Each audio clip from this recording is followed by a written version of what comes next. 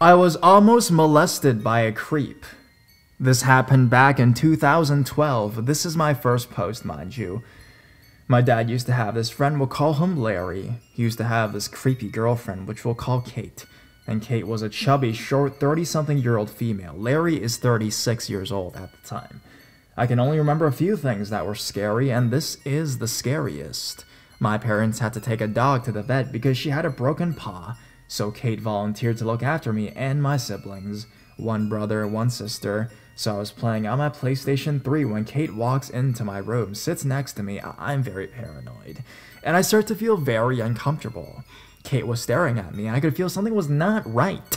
I quickly went to switch the PS3 off, then my parents came back, then Kate quickly ran out of my room. I didn't tell anyone because I didn't think much about it. Then around Christmas time, Kate invited us to her house for a Christmas party. I went to go to the bathroom. I locked the door so I could use the toilet privately. When I heard footsteps and coughing, Kate is a smoker. Then I quickly pissed, washed my hands, and left the bathroom. Kate just smiled a creepy grin. I ran into the backyard where I told my parents, and we quickly left after that. Then in 2013, my parents never saw Kate or Larry again because Larry went to prison. Maybe I'll tell you later, you know. But as it turns out, Larry's friend told my dad that Kate actually was caught breaking into a house and stealing stuff. And on her police record, it stated that she had molested Larry's nephew and also molested Larry's niece and a few other kids as well.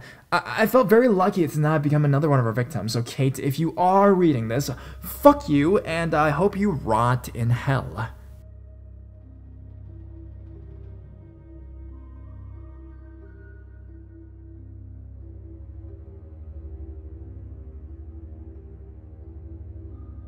The Party Creep. This is going to be long due to necessary contextual information. Last year was my senior year of college, and I was living in a large house with 8 other girls. One of the ladies had a winter birthday around Christmas, and we decided to have a big bash for those events right after finals. The birthday girl was a bartender, and invited us quite a few regulars as well. Fine with us, big parties are always a blast, right? My good friend who went to a different college was coming to the party before we both drove home together the next day. Also there with me was my boyfriend at the time. This was the first time they met, and they instantly became bros. The 3 of us were doing shots of my personal stash in my room as the festivities were slowly starting, and I locked my door when we went downstairs. All the bedrooms had deadbolts, and everyone always took care of the deadbolt their door and keep a key on them during events like this so our stuff doesn't get stolen. Flash forward to the party, it's getting crowded in our house, and I was dancing with some friends when my friend and boyfriend decided to go mess around with a machete behind my house. Not out of the ordinary for those two. I was feeling pretty buzzed, and being INFP decided to go up to my room and just shut my eyes for a little bit. I didn't lock the door behind me, since the only reason I was locking it in the first place was the fear of my stuff being jacked while I was downstairs. When I heard it open, I assumed it was my boyfriend and friend finally out of branches to chop. I opened my eyes to see a guy coming into my room. I recognized him as being a regular at my roommate's bar, as I had met him at her bar just the night before. The booze brought out the best in me at that moment, and I immediately shouted, "What the fuck are you doing in here?" The guy responds by holding his hands up in the air and saying, Whoa, calm down. But with no explanation whatsoever. I'm just pissed now, so I'm getting in his face and backing him towards the door saying, "Get the fuck out now." As he was backing up towards and out the door, he kept saying things like, "I was just checking on you, and relax, what's your problem?" He's now out of my room, and I lock my door behind me as I corral him down the steps into the main party, where he disappears, and my boyfriend and friend finally come back in. I tell them about what happened, but it's too crowded for me to point the guy out to him. Whatever, maybe he just saw us taking shots up here and didn't know I'd be in there starting my 5th. Fast forward again, it's around 1:30 or 2 now, and the party is still going, though the crowd is thinning out a bit. My boyfriend and friend and I head up to my room to rip a few more shots before the night is over, and I'm shocked to see the same guy waiting outside my door. We all immediately confront him, which is easy with my boyfriend and friend being pretty big dudes. He keeps making up excuses and sticks with, "I left my coat in there. I can't leave without my coat." I may have been drunk, but I know he did not have a coat when he came into my room. We tell him he needs to leave, and he continues to plead with us, so we eventually get him to go downstairs. After hanging out on the stairs for a while, we went back into my room. I was grabbing some stuff to take to my boyfriend's house so my friend would have my bed to sleep on for the night. As we are walking out of my bedroom door, 3:30 a.m. or 4 at this point, we see someone go into one of my roommate's rooms down the hall. Since she was still downstairs partying, we immediately had a bad feeling. I sent my boyfriend and friend into her room, where they found the guy halfway under her bed. He grabbed a black peacoat in her room claiming it was his, and we chased him downstairs. At this point, we told all the other roommates and their significant others to keep a close eye on him and make sure he physically leaves before going to bed. My boyfriend and I left, but my friend said the guy didn't leave until the birthday girl's boyfriend physically kicked him out at 5:30 in the morning. He took the coats, so we thought maybe he really had put it up there and my roommate forgot to lock her door but lingered outside our house for 10 minutes or so before actually leaving. I don't know what his intentions were, but I will never forget that night.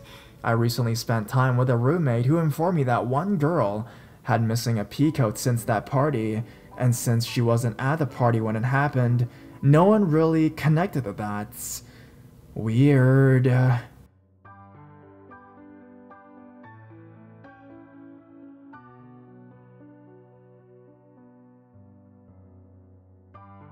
The Follower. Story: I'm your average paranoid 12-year-old boy, but this experience definitely freaked me the fuck out, but I was lucky how it turned out, to be honest. Now, some background information in which you need to know. I live in a small town with almost no crime. I live on a dead end, so sometimes there are cars parked down there for no friggin' reason sometimes. This happened about 2 weeks ago. On this particular day, we were getting ready to leave for a Christmas party at my family friend's house. My parents asked me to take out my small old chihuahua. I went out the side door that leads to the backyard. Suddenly, my dog started to bark loudly. Now, you can't see the dead end from the side of the house, so I assumed nothing was there. I thought that there may have been a deer or something in the backyard that just spooked her out. But when I looked in the backyard, nothing was there. I told my dog to shut up and went inside. About 15 minutes later, we proceeded to our car to leave. I saw nothing in the dead end. We backed out of our driveway and started down the road. Then out of nowhere, big circle lights appeared behind us from the dead end. It looked like a Jeep was behind us. I thought nothing of this. Oh, maybe they were just taking a call or something and had to stop there. I thought in my head. But as we got to the end of my road, the Jeep started to slow down as we turned. When we were halfway down the next road, my brother and I saw the same light slowly coming our way. That was my first red flag warning. I told my family there may be a car following us. I also told them about the car slowing down as we got closer to the end of the road. My dad told me that if the driver was indeed in fact following us, then the getting slower part was to try to trick us into believing that the driver wasn't following us, but he said it would be okay and to not worry about it. We turned on to the next street, and then in the middle of that street, guess who was there? The Jeep. My heart sank. I had no idea why anyone would follow an innocent family on their way to just a Christmas party. They're still following us, I yelled to my family as I was looking back at it. My dad sped up the car, just enough to not get pulled over. We started to lose the car in that moment. We ended up on a choice of 2 roads. We chose the right one and went down the road.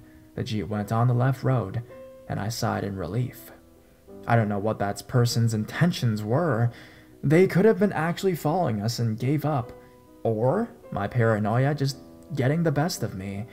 I think that my dog was barking at the Jeep. That was actually happening. She could have saved my life by barking at whatever was there anyways. Even though my dog is no longer here with us today, I really want to thank her, Lucy. I miss her, and I will always continue to miss her.